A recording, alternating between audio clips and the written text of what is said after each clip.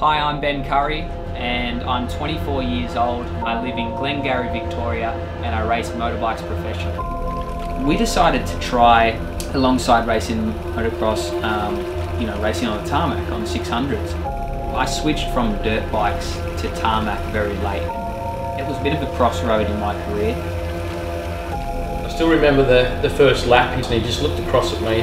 I could see the smile from ear to ear, and I thought, here we go again.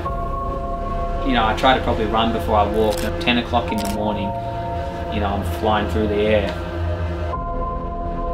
And I was really quite low. I thought all the hard work and sacrifices that my family have made over these years was for nothing, because we got there for 5 minutes and it was all taken away from me.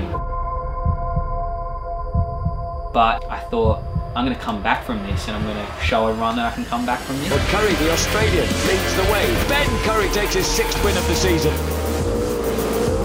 I'm so far away from ever making it, but the things that I took out of this season wasn't trophies for once, but it was some really harsh lessons.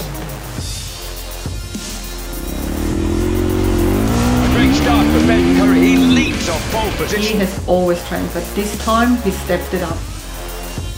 This is just pure hard work and passion for what I do.